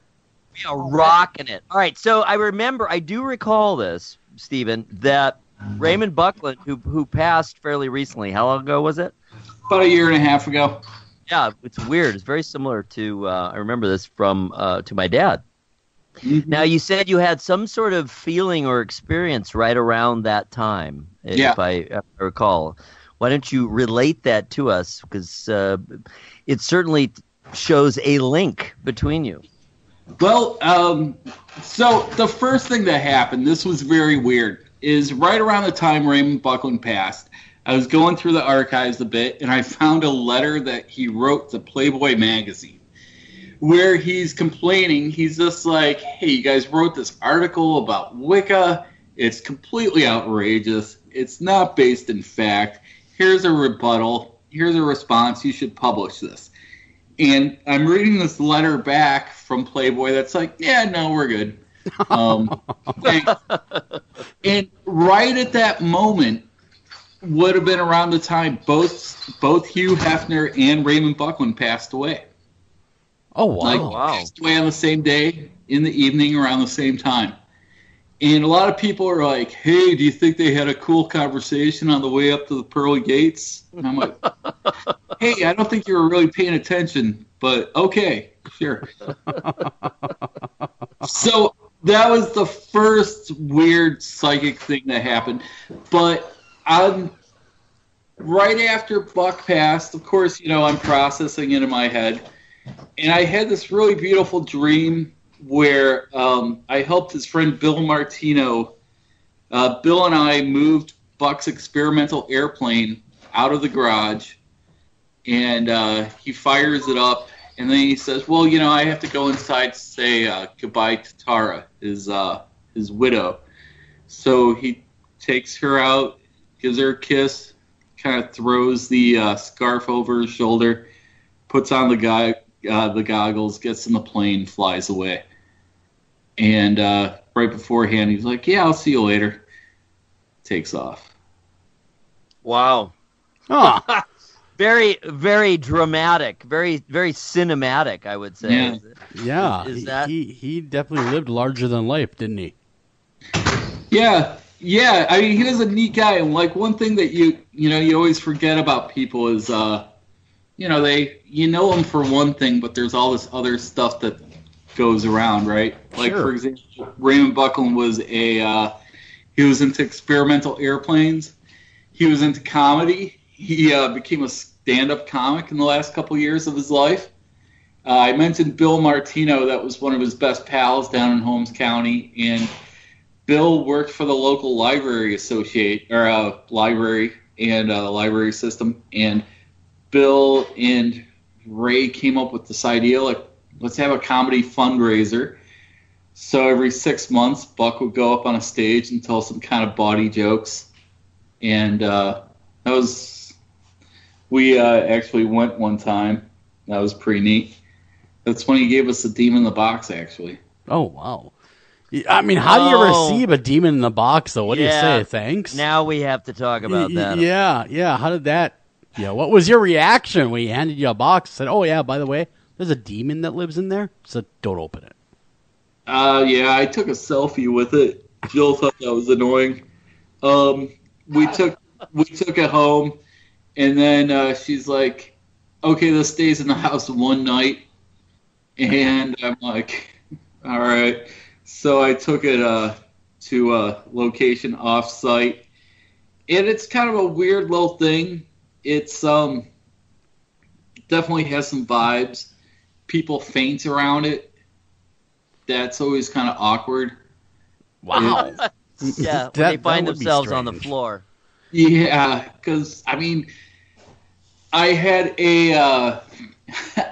like a team building thing here where people from a popular corporate insurance company that's very popular around here locally, they came in, some execs did, and I asked them, I'm like, hey, what kind of insurance should I carry on this? And they're like, oh, you should just go with Hartford of Connecticut. You mean not Progressive? You're right, exactly.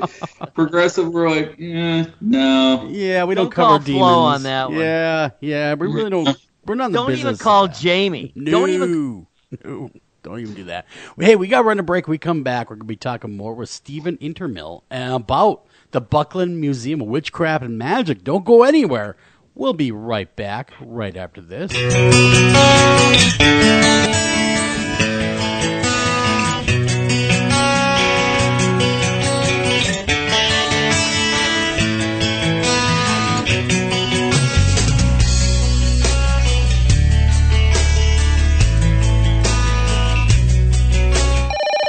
Northern Tool and Equipment. So Daddy's little girl thinks she's going to prom tonight with some punk who calls himself Snake. Yeah, they grow up so fast. Well, not if I can help it, they don't. Okay, here's what you do. When that kid shows up, Dad's going to be doing a few chores around the house. Huh? It doesn't matter the chore. What's important is that it requires the use of a 60cc gas-powered chainsaw and possibly a mask. I think it's showtime. He's here. Dad, I want you to meet... All right, let her rip. What's that, honey? Hi, Snake. Great to meet you. But wait, where are you going? There's no problem a little horsepower can't solve. Northern Tool and Equipment. Ranger Station, Ranger speaking. Yeah, hi. I'd like to report a bear sighting. Location. My backyard. Oh, your backyard. Try telling a bear that. I did, and this bear talked back. Talking bear, that's rich. No, wait, it was Smokey Bear. Smokey? Why didn't you say so? I did say so. Continue. I was burning yard waste. No, boy. He told me to burn legally and responsibly, and to remember that if it's too hot to touch, it's too hot to leave. And as always, he's right. You know, 9 out of 10 wildfires are caused by humans. That means 9 out of 10 wildfires can be prevented. Yeah, I know that now. Thanks to me. Actually, thanks to Smokey. As usual, the talking bear gets all the credit. Get your Smokey on. Always burn responsibly and contact your local fire department for open burning regulations. Because 9 out of 10 wildfires can be prevented. Brought to you by Smokey Bear, the U.S. Forest Service, your state forester, and the Ad Council. Learn more at smokeybear.com. Only you can prevent wildfires.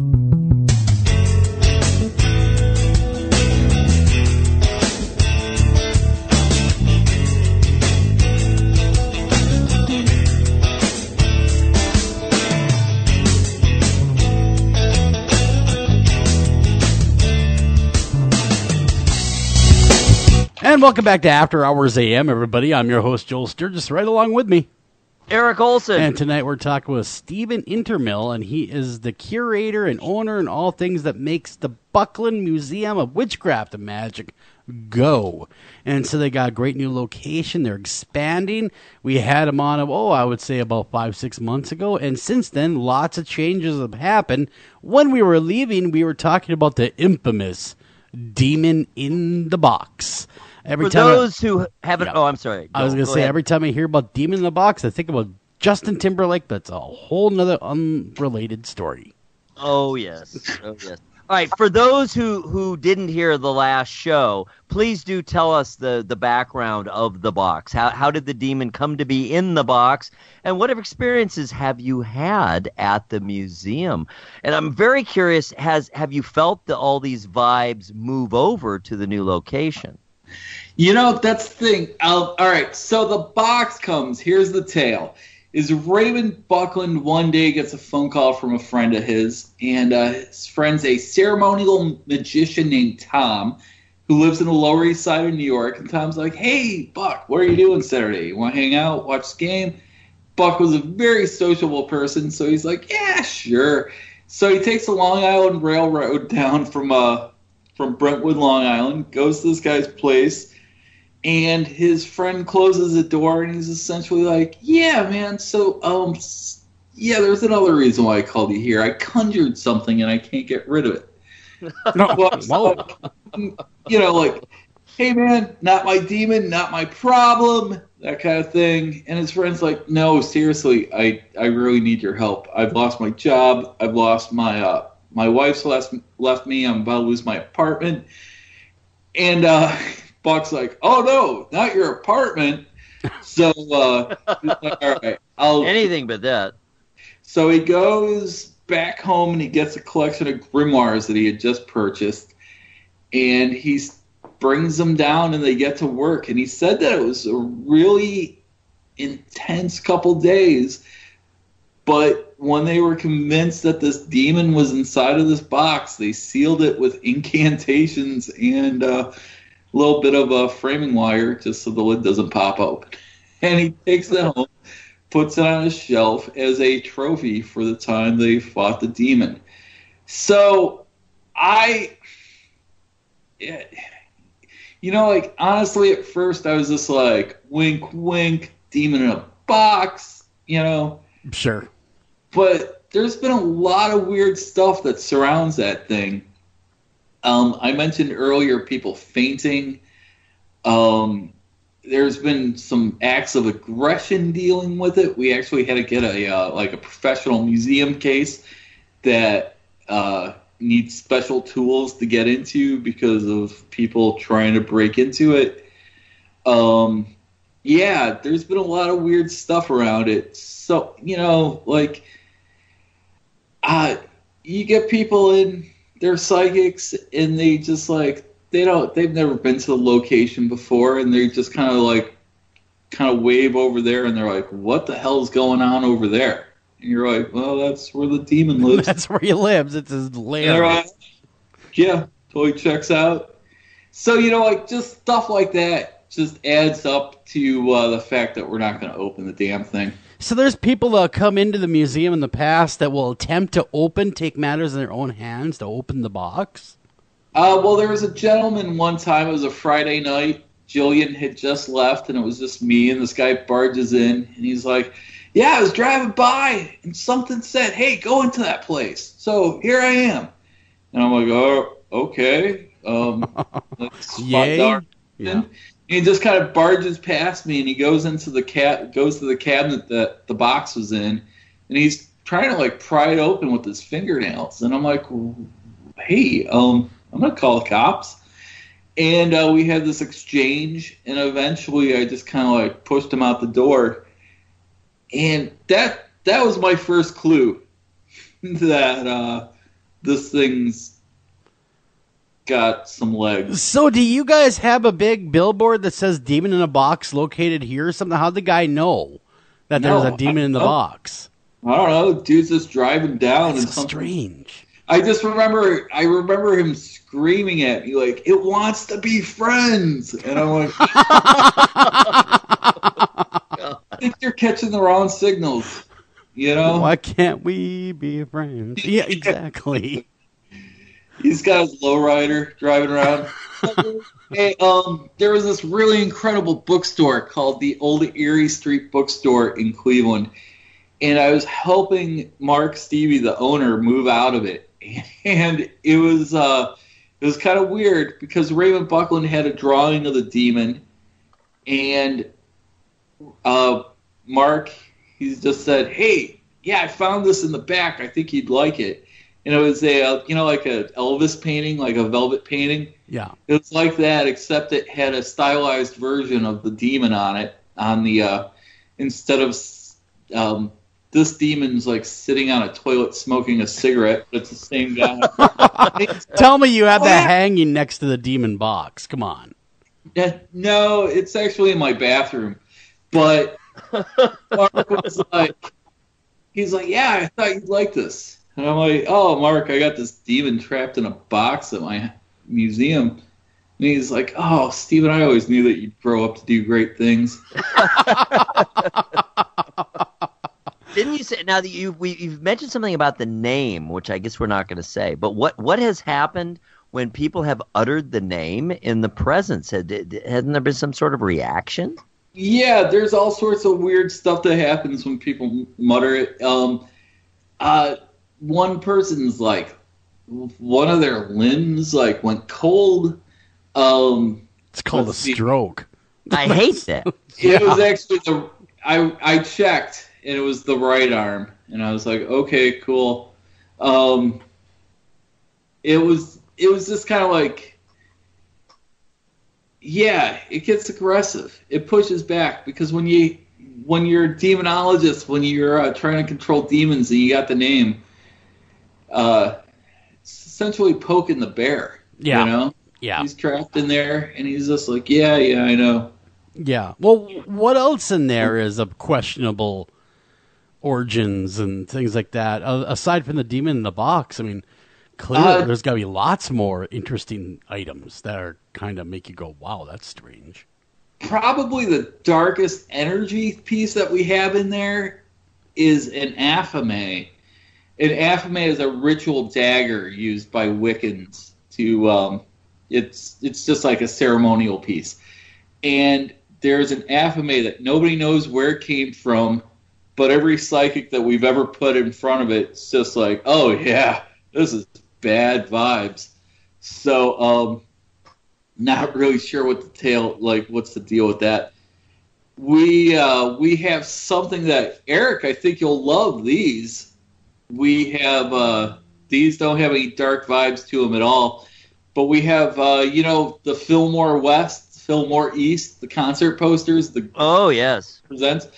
Well, we have a large collection of postcards that were sent to Buckland at the Witchcraft Museum of these cards.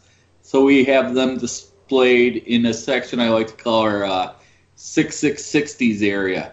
That has our Anton LaVey stuff and some Pro Arts posters. If you remember Pro Arts, they're the ones that did the Farrah Fawcett poster. Mm-hmm. Oh, yeah. Well, what do you... No. Some incredible headshot posters, too. Beans, you brought up the name Anton LaVey. What's your take on him? I mean, do you believe he was the wickedest man ever, or do you believe he was a spy for the British government? That would be Aleister Crowley. Oh, I'm sorry about that. My mistake. Aleister Crowley, by the way. But Crowley, I think, was probably a neat guy. I don't know if I would have been able to hang out with him. I think he probably would have made fun of me a lot. Anton LaVey, I think, is a pretty interesting case because he's like American occultism. Yeah, he's like the rock and roller of Satanism. That church of Satan, right? Define occultism for people. I don't know, Eric. What do you say? It's exploring things that are hidden, I guess, would be like the dictionary definition. otherwise, I don't really know. It's so broad. It's so vast. Mm-hmm. You know, it's I remember Sylvester Stallone's mom was reading people's butts, like. Now that is a cult. Yeah. It was like, yeah, you know, it's I mean, talk about what's hidden, right? A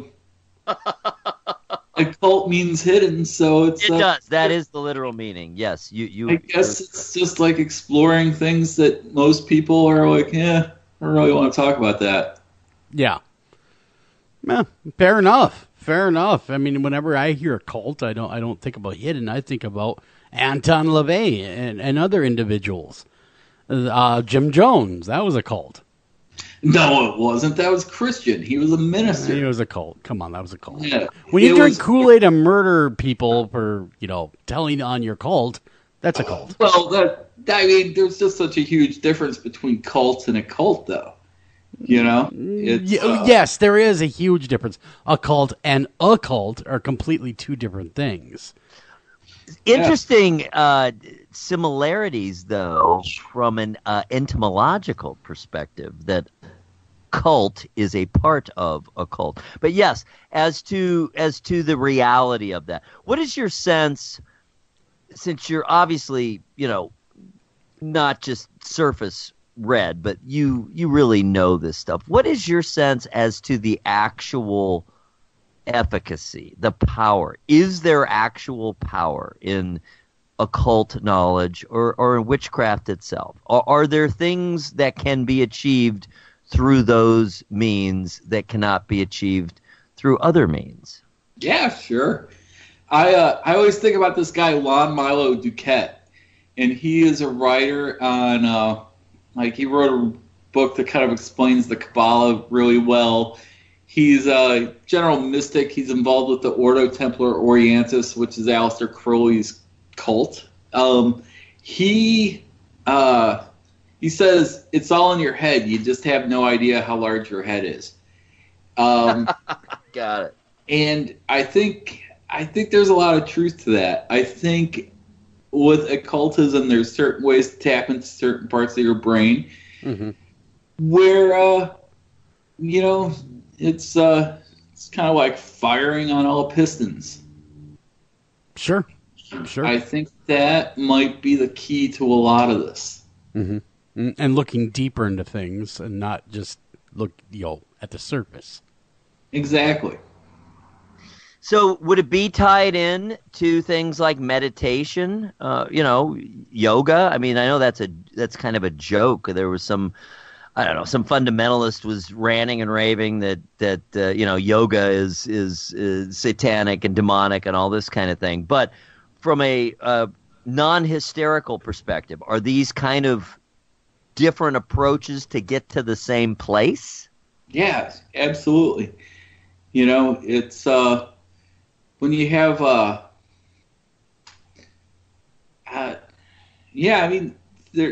these are time-tested techniques that have been going on for thousands of years of people like optimizing their brains and optimizing their energy flows. Gotcha. It's again, it's all comes back to really spiritualism. I mean, at its heart, all these things are a leap of faith and spiritual. It's just a different realm of spirituality. Yeah. So your take on, what a witchcraft and magic with a CK museum would be also includes a lot of popular culture artifacts that give it context. Plus, you're also, I assume, you'll continue to also be a bookstore and museum kind of gift shop type thing. What is your sense? Why did you go so deep into the pop culture side of it? Why do you think it's important to provide that context for the actual magical items, for the magical artifacts? Why do you want that perspective?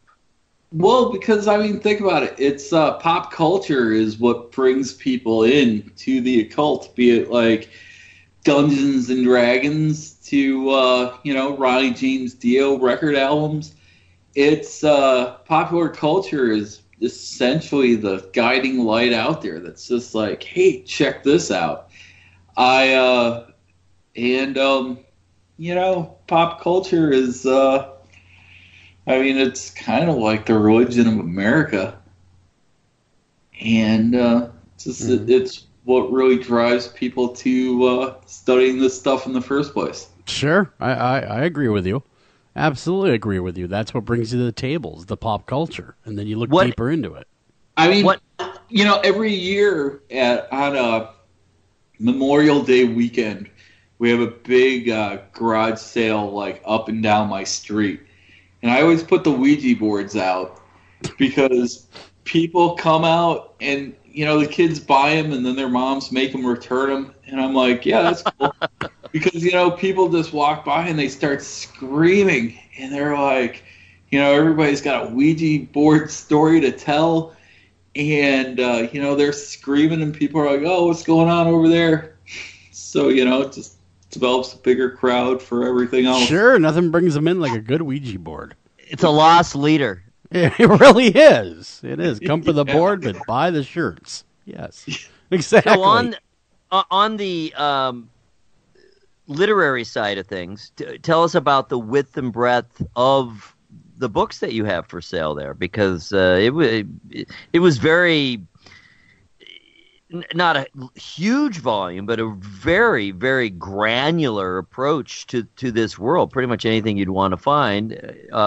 So is that going to continue? Are you expanding? And what are the parameters? What books do you stock? I stock pretty much any kind of book that I'm interested in. So coming up when I think my favorite books ever were probably like the early Feral House books, stuff like research books, if you remember those, like the Industrial Culture Handbook. Oh, yeah. Stuff. So just, I guess my heart's with the 90s fringe. But then we also have like large collections of, of course we have a large collection of Wiccan books. We have a lot of stuff on ceremonial magic. We have all sorts of stuff on just general broad spiritism. We have a lot of stuff on, let's see, we have a pretty robust tarot section right now. So anything that you would think that would be in our bookstore, we either have or have had or will have. That's a good answer. That's a broad. That's a response to that. What should people who have been there and who are familiar? And I know there's a lot of people who come in pretty often, and I know you have a lot of. You basically have a community really built around the museum. What do you think they're going to think in terms of the new place? What are they going to notice? What's your built-in crowd? How are they going to respond? What are they going to notice? What's going to feel different to them? Well, first they're going to be stoked that they're not just like crammed on top of each other. It's we've got some breathing room now, and I think that's that was the one thing that I always didn't like about the other spot is you get more than like two people in, and it felt like people were just like in a cage match, and now there's room for some like contemplation and meditation with the artifacts themselves. So sure, get that room to walk around and really appreciate it without bumping into somebody directly. Yeah, and I think that's going to wind up being like the greatest part of all of this is just people actually get a chance to like vibe with the artifacts themselves. You've been doing lots of events at the museum. Do you have any planned for the new location? We're hoping to have a Beltane Walpurgis Nacht party somewhere around probably the 26th of April. It'll be kind of our 2-year anniversary party. Rosemary Guiley, I think, is going to give a lecture, workshop on Black Mirrors on May 9th.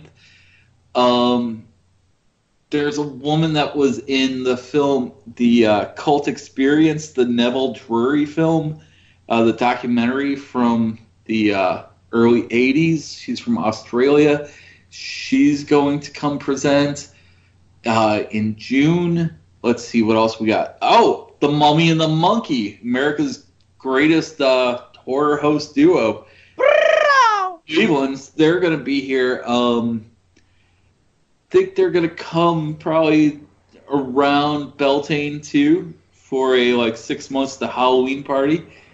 So yeah, we got a lot of stuff planned. We got a lot more. Shannon Taggart, the spiritualist photographer, I was just talking to her recently about showing off some of her spiritualism photos. There was a guy here in Cleveland, Jake Griswold. He went down to Veracruz and took some photos of a really incredible Mexican witch cult. And we're going to have some, we're going to show some of his video from that in photos.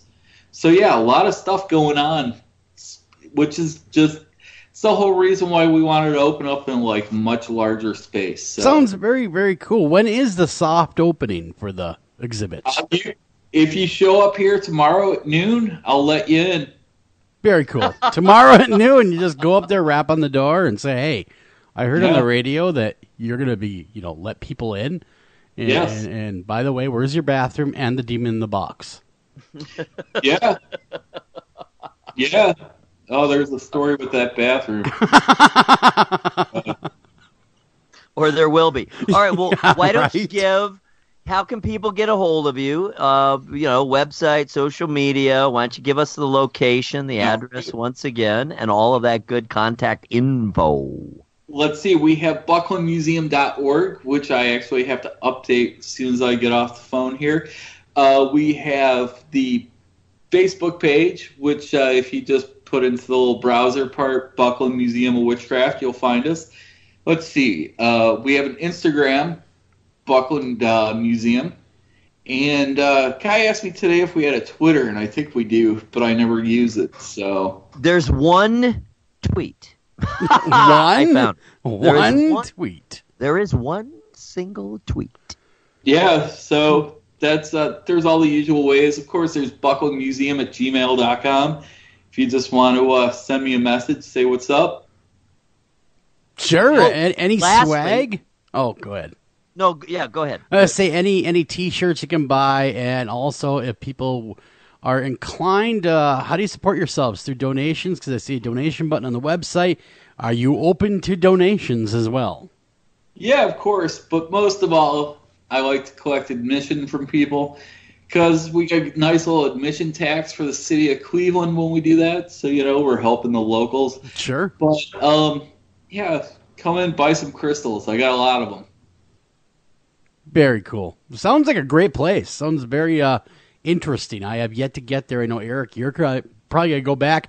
Go back tomorrow at noon, Eric, and test the theory of the soft opening. The soft white underbelly. Yeah, right? Give it a try.